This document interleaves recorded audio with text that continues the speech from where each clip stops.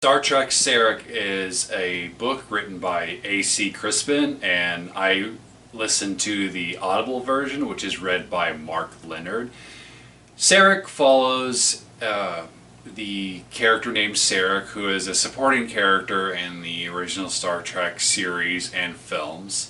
And it turns out Sarek, Spock's dad, finds out that there is a conspiracy to separate the Vulcans from the Federation. There are these protests, the xenophobic protests that are happening on Earth. Sarek finds this to be a very odd thing, especially since Vulcans and humans have coexisted peacefully for so long, and how important other alien species are to the Federation. And he starts to figure out that perhaps that this might have something to do with the recent peace treaty that has been going on between the Federation and the Klingon Empire.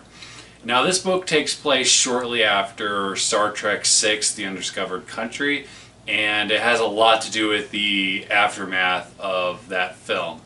So I will say that if you're not a Star Trek fan, like if you haven't seen most of the movies or some of the TV series, you're going to be a little bit lost. However, for somebody like me who has seen all the original series, who has seen all the movies, who has seen most of Next Generation, I can say that this is a real treat to listen to.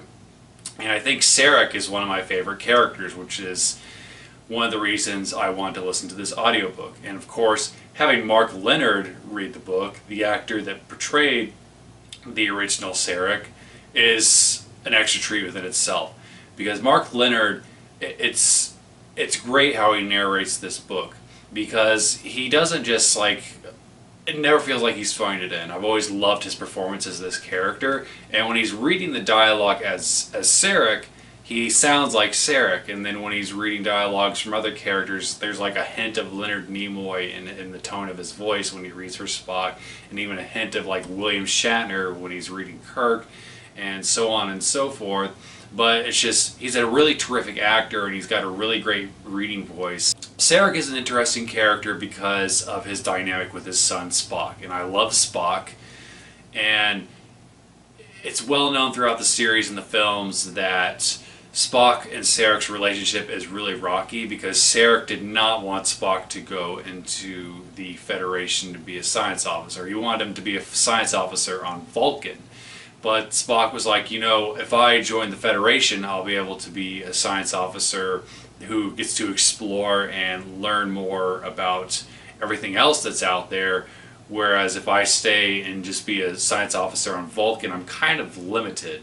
But at the time, Sarek felt it was very important for him to more or less stay with his people, and was worried about how Spock would be influenced by the emotions of humans and their habits. But as we see throughout the films, we see that Sarek starts to respect Spock's decision, and that's like a really nice tidbit I really loved about the character development throughout the films. As they had they took time for little moments like that. It wasn't just about the big universe. There was, you know, character development throughout the films as well. And that being said, Sarek does show up later in Next Generation. He's about like 200 years old, and by this time, him and Spock's relationship has gotten pretty rocky by that time.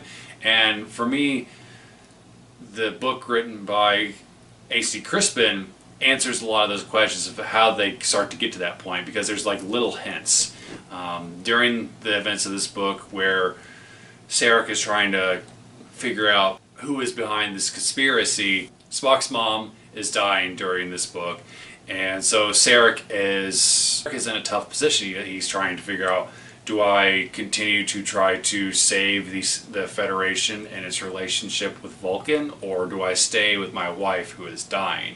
And it creates this void between him and Spock that would eventually grow, would lead to their almost non-existent relationship. Sarek's story and being like in his head, and how he's dealing with his wife who is sick, and his failing relationship with his son and trying to figure out this plot. It's really fascinating stuff. Sarek is a great character, but overall it's a good listen. It's a 3-hour listen. It's a dramatization, so there's like sound effects and there's music too, so I really liked that.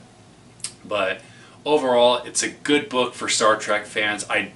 Because I don't know how to look at it from the perspective of somebody who isn't familiar with Star Trek, because I'm so familiar with the series and its mythology. I don't know how to say definitively how it would fare with somebody who is not familiar with the series at all. I mean, why would you care if you weren't familiar with all the backstory between Spock and Sarek? But other than that, it's a terrific read and it's a terrific listen. I would highly recommend it, especially if you're a Star Trek fan. So what's your favorite Star Trek film? Do you have a favorite episode? Comment below, let me know. My books are available on ebook and paperback. Live long and prosper.